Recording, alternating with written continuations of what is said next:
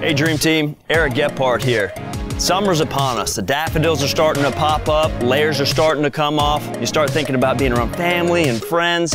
Now it's time to take a look at your backyard and say, do I have the right grill?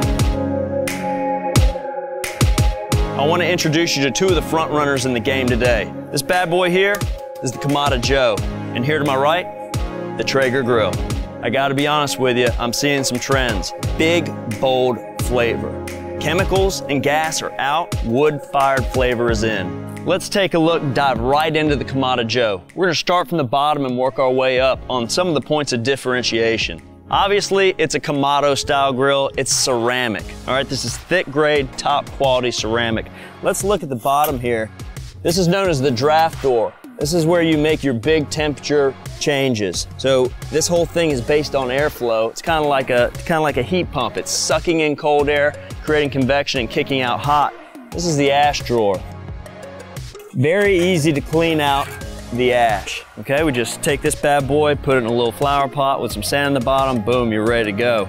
Check out this beautiful quality made durable hardware on the exterior. Really nice stuff, top of the line. That leads me to the clasp here. We've got a clasp so that we can keep that seal and keep that smoke and heat and moisture inside the chamber here. But look at this beautiful gasket. This is the same stuff you're gonna find in top quality ovens, something that nobody else really has in our industry.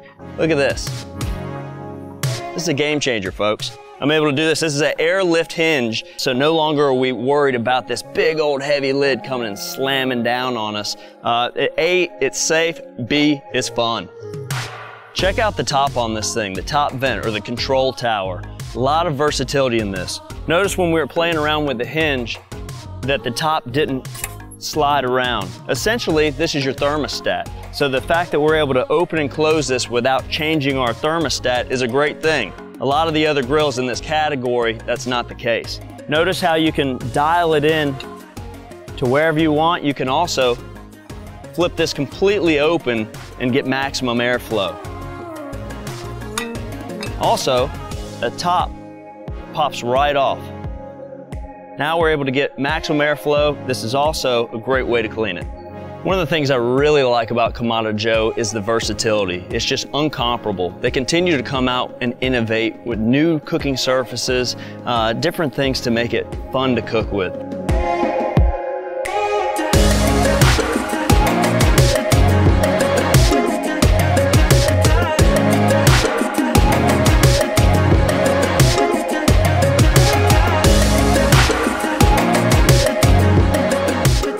Check this out. The grill actually comes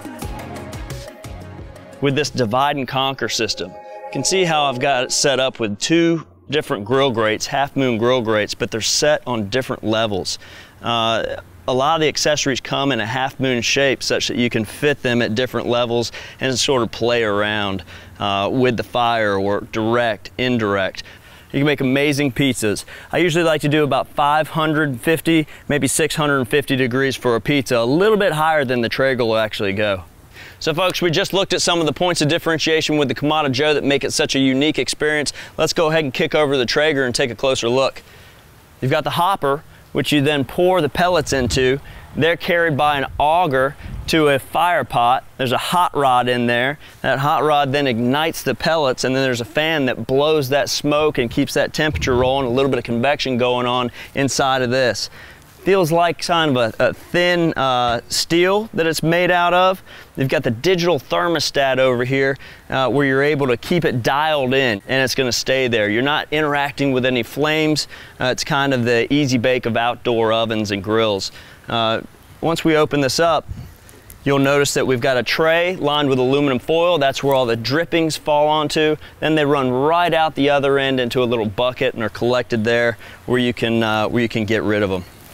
Let's take a look at the fuel source. When you're cooking with this stuff, you just can't replicate the flavor. Imagine cooking a steak as the fat is rendering out, the drippings are hitting that natural lump charcoal, caramelizing, and that sweet smoke comes up and envelops the meat. You just can't do that with any other fuel source.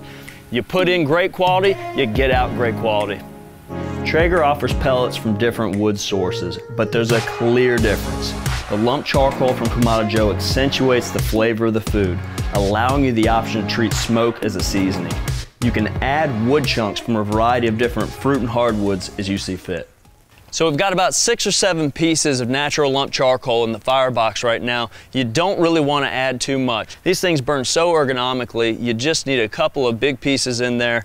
Push them to the back. That way you've got good airflow, just enough charcoal, and we're ready to rock for 12 hours at a low temperature, or a little less time if you're going fast and furious.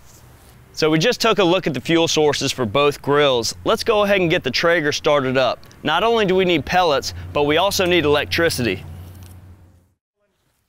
All right, so the Traeger's plugged in, the hopper is full of pellets. First thing we need to do to get this thing started now is leave this open. All right, we've got our door open. We're gonna go down to the thermostat, make sure we're on the smoke setting, and we're gonna flip this on. You can hear that convection blower humming right now. I don't see any flames, but you're not going to. So we'll give it about 4 minutes, shut the lid. We should see that thermostat temperature climb up. At that point, we're gonna turn it to 250. We got our KJ rolling. We're gonna get that to about 250 on the nose. And then we're gonna throw some pork butts on there, check back in with you in about 7 hours. I'm noticing that the Traeger is losing a lot of smoke and heat from all over, whereas the gasket on the KJ is doing its job, allowing the smoke to travel over the food and on its way out the control tower. All right, it's been long enough. I'm smelling some fantastic flavors. Let's go ahead and open these babies up and check out those pork butts. Fantastic. Looking good.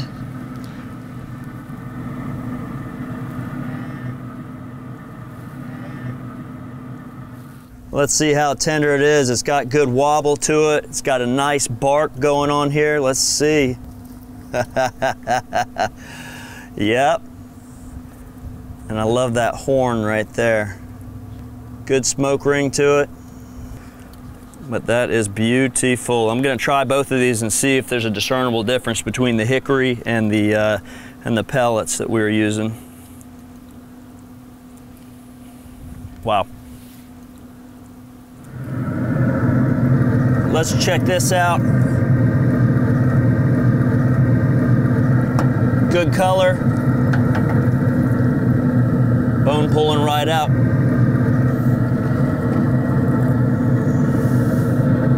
Good smoke ring.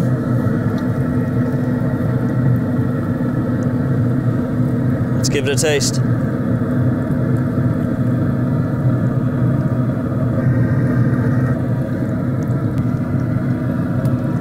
Very nice. So both grills are excelling at low and slow.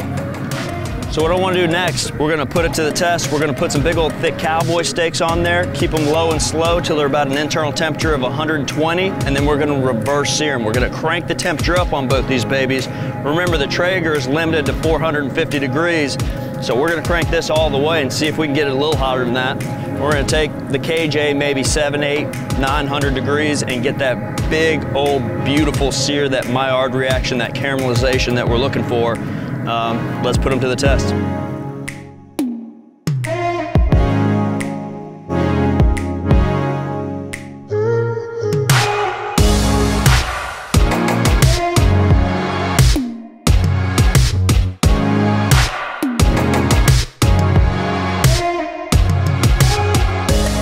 Dream Team, cowboy steaks are off. They're both resting at a beautiful 120 degrees Fahrenheit. We're cranking up the temperature now. Let me show you how to do that on the Kamado Joe. Open the draft door, open the daisy wheel. Temperature's rising up. By the way, I did take those deflector shields out, so we just got fire, rip-roaring, and ready to go. We're ready for direct grilling. Now I'm gonna come over here to the Traeger, crank her all the way up to high. That's 450 degrees Fahrenheit.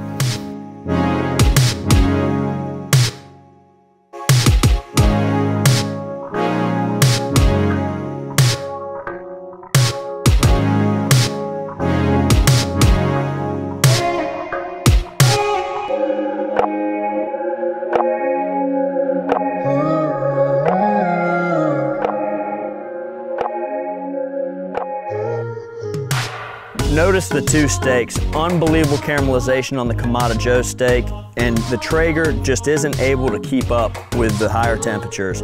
It's good on the low and slow, but just not able to get that big, bold sear that we see from the Kamado Joe. Let's slice these babies up and take a taste.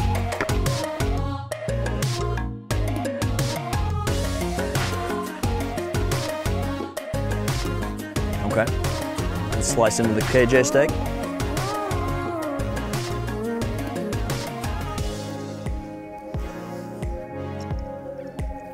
Yahtzee, there it is. There's that big, bold caramelization I'm looking for in a steak. You know, that Ruth Chris style sear. I guess the only drawback is you'll never go to your local steakhouse again and look at steaks the same way. That's beautiful. All right, folks, temperatures are up on the grills. We've gone to the local markets and got a smorgasbord of deliciousness. We're gonna break this up evenly between the two grills. We've talked a lot about versatility. Let's see it in action. The hands-off cord-connected Traeger is more like an outdoor oven. It's just not scratching that primal itch. I tip my hat to Kamado Joe. The interaction with a live fire and options of multiple cooking surfaces just pumps me up.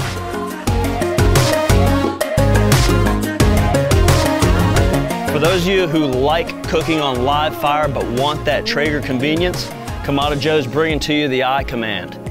You put this baby on your grill, push a button, and you're from 0 to 600 within 10 minutes ready to cook. So you come home on a Wednesday at 6:30 and you think, oh my gosh, boom, you just get it going. For those long cooks, you've got remote access to watch the progress of your grilling.